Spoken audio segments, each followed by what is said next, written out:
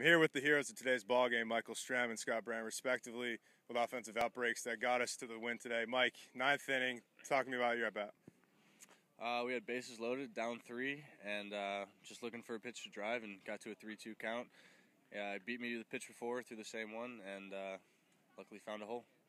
Talk to me about the ninth inning, or rather, when they took the lead there, what was the mood in the dugout? Was everybody expecting us to come back? Absolutely. We were a little shell-shocked when it happened, but came back, got our swings, and everyone had confidence in the next guy up. Now, man of the hour, Scott Braren. Scotty, coming in off the bench cold, you get a big at-bat early, and then obviously the game winner there. How's that feel? I mean, it feels awesome. I mean, this hasn't really happened to me before, so to see this happen, it's awesome. It is awesome. What were you thinking when you were walking to the plate? I mean, it was bases loaded, 2 outs, so I knew I had to get a hit somehow.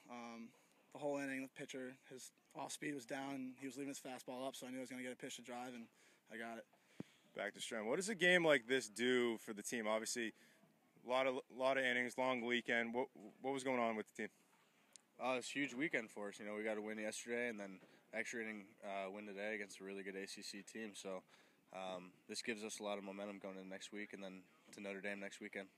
Back to the big man. Long game like that, coming off a bench, is that a hard adjustment to make?